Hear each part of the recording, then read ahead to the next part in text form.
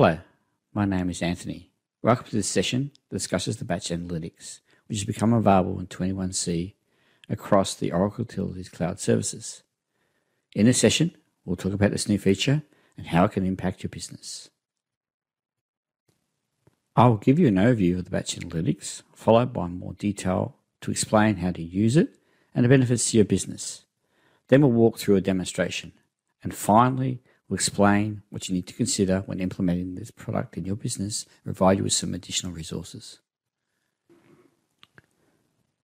The batch analytics feature has been added so that customers can strategically analyze their batch workload over time.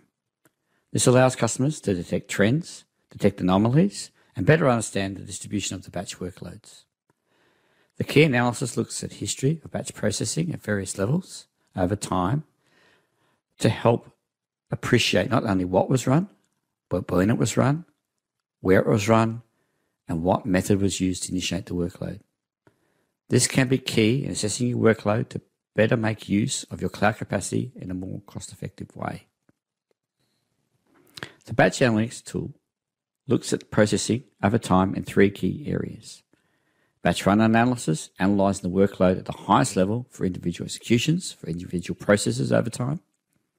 Batch thread analysis, which is analysing workload at an individual thread level for individual executions, for individual processes over time. And thread capacity, subdividing a day into 10-minute intervals to allow assessment of workload in each interval for possible workload redistribution. Supporting these analytics is a set of dimensions included and calculated to allow for the data to be sliced and analysed appropriately. These include the category of the workload, which is handy for tracking the impact of exports and imports out of the service. Submission method to detect how and who initiated the workload for compliance checking. State analysis to recognise the trends for processing. Elapsed time analysis to recognise when processing needs to be re-optimised to meet your business goals. All this information is layered to allow appropriate levels of analysis for your business needs. Now, let's take a look at the batch analytics. The first canvas I'd like to show you is the Batch Run Analytics project. As with all projects, there is a project page which gives you an example of what the project's all about, as well as all the canvases in the project. Now, the canvases will be displayed either at the top or at the bottom of the page, and you select which ones you want to see. So in this project, we have a batch summary canvas, which gives you a summary of all the batch executions at batch run level across your implementation. As you can see, you can change filters at the top to change this. This is the execution history by date and time, by day of the week and time. You can actually see the history of a batch job over time, and you can focus on particular areas and see what the execution is being processed. You can see the batch workload, which is the sum of the elapsed time over your workload by different categories and ownerships. You can see the batch workload by number of jobs that are executed over time. You can see a summary of the business date or a group of business dates, which complements the batch day dashboard. And the last two canvases around submitting. So when things were submitted and who by, and when are your busiest periods for submissions based on the submission method used. The second analytics project is the Batch Run Analytics project, Batch Run Thread Analytics project, which covers things at the thread level. Again, the first page is the project overview. You can look at the history of the threads, individual threads, and even limit to what threads you see to see any data skew you see in the threads over time.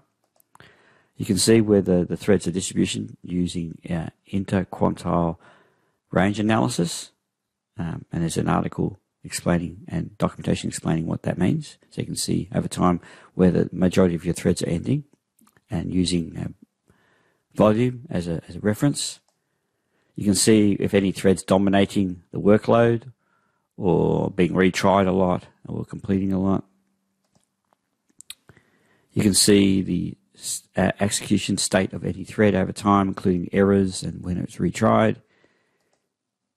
you can see the most popular jobs, and by clicking the job, you can see what threads were allocated to it.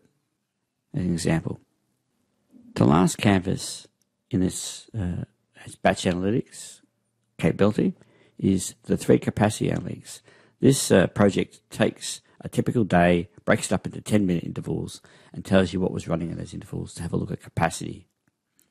So again, the first page is the project page, which explains it all. This one has a look at the distribution of threads over time, time of day, based on categories. So you can see based on which category is taking over by the time of day and the day of the week. You can see the same thing by thread pool, and you can also click on a time and see what was running at any point in time by any of the criterion that you've placed in. Batch owner analysis allows you to look at the ownership over time as well, so you can see whether your customizations are taking more time than the base product, and again by day of month in this case. And the last canvas really takes a look at submission methods and seeing whether over time of the day whether certain submission methods are more popular than others. In this implementation advice section, we'll go through what you need to consider before enabling this feature in your business and what you need to know to set it up. For customers upgrading from earlier versions, it is highly recommended to execute the F1 BT IDT batch processes so that past executions can be included in the analysis. This process cleans up the data and places the metrics for old executions in the correct places for analytics to use them. For additional advice, it is recommended to read the analytics documentation and the batch best practices technical paper. Both documents have more information about this capability, including guidelines to maximize effectiveness.